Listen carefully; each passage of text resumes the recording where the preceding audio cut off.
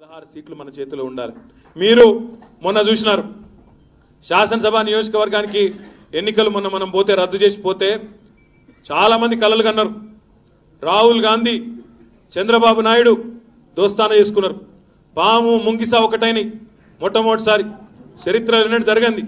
విచిత్రమైన అప్పుడెప్పుడో బ్రహ్మం గారు చెప్పిండట, కలియుగం వస్తుంది, ఆ కలియుగంలో మీరు ఎన్నడూ చూడని విచిత్రాలు చూస్తారని చెప్పిండట. మనం అనుకోలేదు. ఒకప్పుడు నేను కూడా చిన్నగా ఉన్నప్పుడు ఇంటుంటే ఏమని నీళ్ళు కొనుక్క తాగే రోజులు వస్తాయంటే నమ్మినమా ఎవరన్నా? ఇలా తాగుతలేరు అందరూ బాటిల్ కొనుక్కొని. అప్పుడెప్పుడో బ్రహ్మం గారు చెప్పిండు. ఇది కూడా అట్లే చెప్పిండు, కలియుగంలో మీరు విచిత్రాలు చూస్తారని చెప్పిండు. అసంటి విచిత్రమే కాంగ్రెస్ తెలుగుదేశం పొత్తు పెట్టుకున్నాయి. మన రాహుల్ గాంధీ గారు చంద్రబాబు నాయుడు గారు అలైబలై చేసుకొని ఇద్దరు జంటగా మొత్తం తెలంగాణ అంతా తిరిగిండ్రు. మీ దగ్గర కూడా పోటీకి పెట్టిండ్రు. మహబూబ్నగర్ జిల్లాలో కూడా మక్తల్లోనో ఇంకొక ఎక్కడ పోటీ పెట్టిరు తెలుగుదేశం వాళ్ళు. ఏమైంది మరి?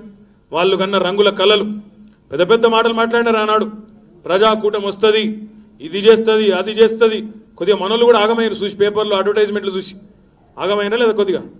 ఆ పేపర్ల నిండా ఎటు చూస్తాటే చంద్రబాబు పంపిన డబ్బులన్నీ ఇక్కడ కాంగ్రెస్ వాళ్ళకి వచ్చి ఎటు పడతాడు. పేపర్ల నిండా వాళ్ళే, టీవీల నిండా వాళ్ళే, ఎక్కడ చూస్తే వాళ్ళే కనబడి కొద్దిగా మనోళ్ళు కూడా కొంత ఆగమైనరు.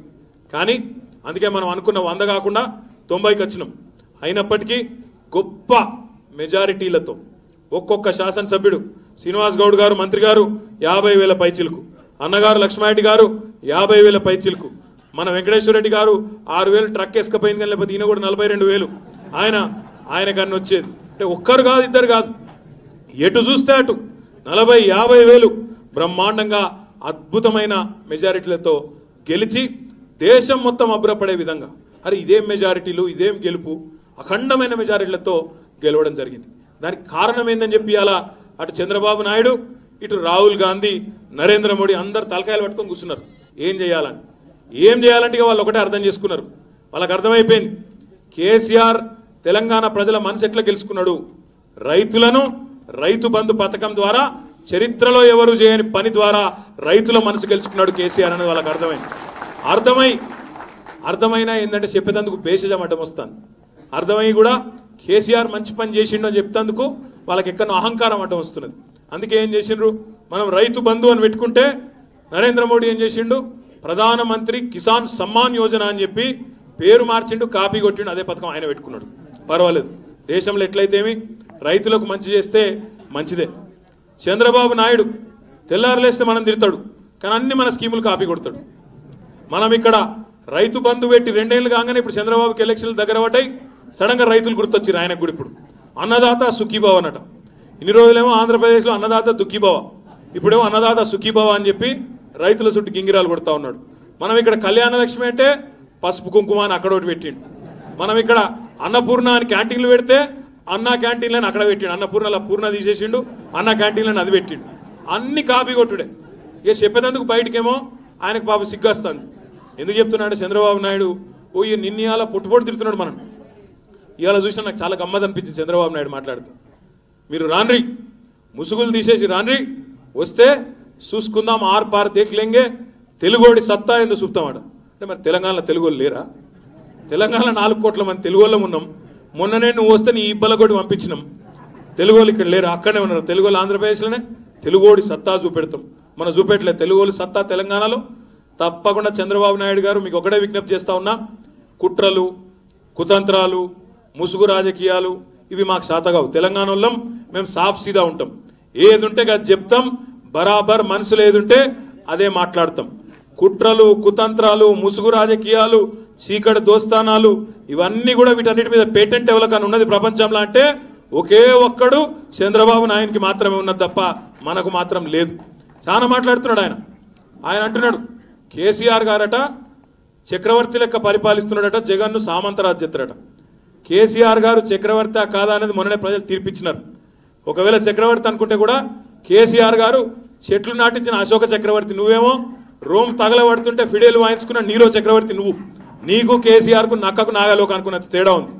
కేసీఆర్ ఏమో సొంతంగా ఒక పార్టీ పెట్టుకొని ఆ పార్టీ ఎవరితో పొత్తు పెట్టుకోకుండా 2 సార్లు అధికారంలోకి వచ్చింది కేసీఆర్ గారు. నువ్వేంది మరి మంది పెట్టుకున్న పార్టీలో దూరి, మామ పెట్టిన పార్టీలో దూరి, చీమలు కట్టుకున్న పుట్టల పాము దూరినట్టు మామగారు వెనకగేటు కొడిచి పార్టీని గుంజుకుండివి. అప్పటికెళ్ళి ఇప్పటిదాకా ఎవరో ఒకరితో పొత్తు పెట్టుకుంది, బతుకులేకపోయా, స్వయం ప్రకాశం లేకపోయా. మాటలు మాత్రం పెద్ద పెద్ద మాటలు మాట్లాడుతూ ఉన్నాడు.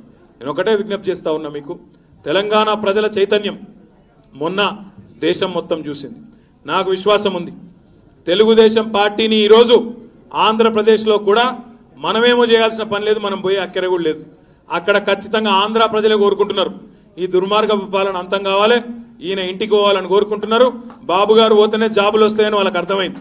అందుకే తప్పకుండా వాళ్ళు కూడా వాళ్ళ పని వాళ్ళు చేస్తారు, మన పని మనం చేద్దాం. ఇది అంతా ఎందుకు చెప్తున్నా అంటే, మీరు కొత్త కోటోళ్ళు మీకు సుడ్రికాలు కూడా కిందికి బాగుంటాయి, అందుకే చెప్తున్నా. కొత్త కోటోళ్లకు, మీ ఆలంపూర్ వాళ్ళకు, గద్వాలకు, వనపర్తోళ్లకు మీకు కిందికి కూడా సుడ్రికాలు ఉంటాయి, కర్నూలుకు. అంతేనా అన్నగారు, విశ్వేశ్వర్ గారు? కాబట్టి ఆడ ఈడ మాట మీరు కూడా మంచి మాట చెప్తారని చెప్తా ఉన్నా, అంతకంటే వేరే ఉద్దేశం కాదు. అంతేగాని మనకు ఆయనతో గెట్టు పంచాయతీ లేదు, మనకి ఏ రకమైన పంచాయతీ లేదు. కానీ వాస్తవాలను వాస్తవాలుగా మాట్లాడుకుంటే నిజంగా ఈరోజు ఒక సువర్ణ అవకాశం మన కళ్ళ ముంగట్నే ఉన్నది. మొన్న మీ దీవెనతో, మీ ఆశీర్వాదంతో 90 సీట్లు బ్రహ్మాండంగా గెలుచుకున్నాం. అద్భుతంగా ఒక స్థిరమైన పాలనను, ఒక దృఢమైన సంకల్పం ఉండే కేసీఆర్ గారి నాయకత్వంలో మన రాష్ట్రాన్ని బాగు చేసుకునే క్రమంలో ముందుకు పోతా ఉన్నాం. మొన్న మీరు గమనించినారు, ఎన్నికల్లో ఇచ్చిన ప్రతి హామీ, పెన్షన్లు డబుల్ చేసేది తొందరలోనే ప్రారంభం కాబోతా ఉన్నది. రాబోయే నెలనో ఆ పై నెలనో అది కూడా ప్రారంభం కాబోతా ఉన్నది. 2016 రూపాయల పెన్షన్లు నేతన్నలకు, గీతన్నలకు, పెద్ద వయసులో ఉండే వృద్ధులకు, అందరికీ కూడా, వితంతువులకు, ఒంటరి మహిళలకు, బీడీ కార్మికులకు నాకు తెలిసి రాబోయే నెలల్లోనో 2 నెలల్లోనో, ఇప్పుడే బడ్జెట్ కూడా ఈరోజే పాస్ అయింది కాబట్టి అది కూడా ప్రారంభం కాబోతా ఉన్నది. రైతు బంధు ఇదివరకు ఎకరానికి 4,000 రూపాయలు ఇచ్చుకున్నాం, రేపటి రోజున ఎకరానికి 5,000 రూపాయలు ఇచ్చే కార్యక్రమం కూడా రాబోయే అతి స్వల్ప కాలంలోనే ప్రారంభం కాబోతున్నదనే మాట కూడా నేను మీకు విజ్ఞప్తి చేస్తా ఉన్నా. ఇక ప్రధానమంత్రి ఇచ్చేది, కేంద్ర ప్రభుత్వం ఇచ్చేది, మనం ఇచ్చేదానికి అదనంగా మన రైతులకు మనం ఒక మంచి పని చేస్తే వాళ్ళు వీళ్ళు కాపీ కొట్టి మన రైతులకు ఇంకా అదనంగా ప్రయోజనం వస్తున్నది.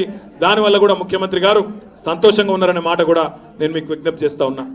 మన యువకులకు నిరుద్యోగ భృతి ఇచ్చే కార్యక్రమం 3,000 రూపాయల చొప్పున అది కూడా తొందరలోనే ప్రారంభం కాబోతా ఉన్నది. ఎక్కడ ఇంటి జాగా ఉంటే అక్కడనే ఇల్లు కట్టుకునే విధంగా తీసుకొచ్చిన కొత్త పథకం కూడా ఈ బడ్జెట్ లో 5,000 కోట్ల రూపాయలు పెట్టుకున్నాం. ఇళ్ల నిర్మాణానికి 5,000 కోట్ల రూపాయలు పెట్టుకున్నాం ఈ బడ్జెట్ లో. కాబట్టి ఆ పనులు కూడా ఇప్పుడే ప్రారంభం అవుతాయి. ఇప్పుడు మళ్ళా అంతా ఎన్నికల కోడ్ ఉన్నది మీకు తెలుసు. ఇప్పుడు మళ్ళీ ఏదో గ్రాడ్యుయేట్ ఎమ్మెల్సీ కోడ్ వచ్చింది, రేపో మాపో పార్లమెంట్ కోడ్ వస్తుంది. ఆ కోడ్ అయిపోయినాకనే మనం కొత్త పనులన్నీ మొదలు పెట్టేస్తుంది. లేకపోతే ఓట్ల కోసం ఇది చేస్తున్నారు, అది చేస్తున్నారని మళ్ళీ కాంగ్రెస్ వాళ్ళు కాకిరి బీకిరి లొల్లి చేస్తారు, నాకంటే బాగా మీకు తెలుసు.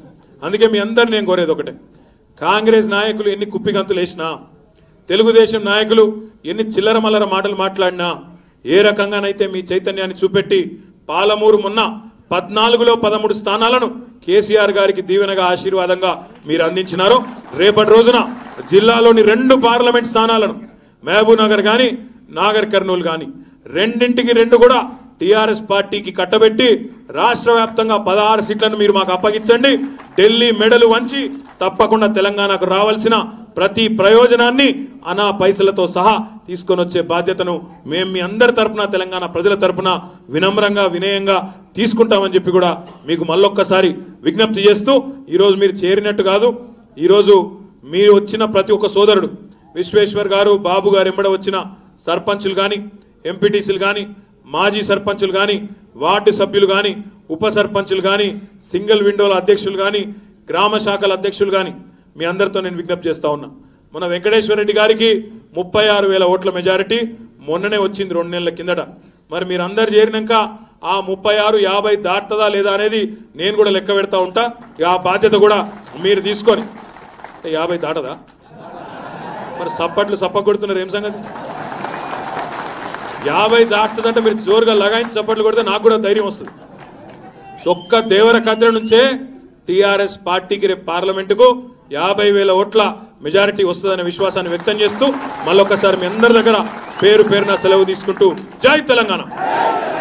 కొద్దిగా గట్టిగా ఇంకా అలవాటు వాళ్ళే మీరు. జై తెలంగాణ. ధన్యవాదాలు పెద్దలు, గౌరవనీయులు కేటీఆర్ గారికి. తల్లి నేనుంటా, నేను చూసుకుంటా. ఆగమ్మా, జాయినింగ్ అయ్యే మిత్రులందరూ కూడా సీరియల్గా ఒక్కొక్కరుగా, సర్పంచులు, ఎంపీటీసీలు, పార్టీ అధ్యక్షులు అందరూ కూడా ఒక్కొక్కరుగా రావాలని ఇటు నుంచి వచ్చి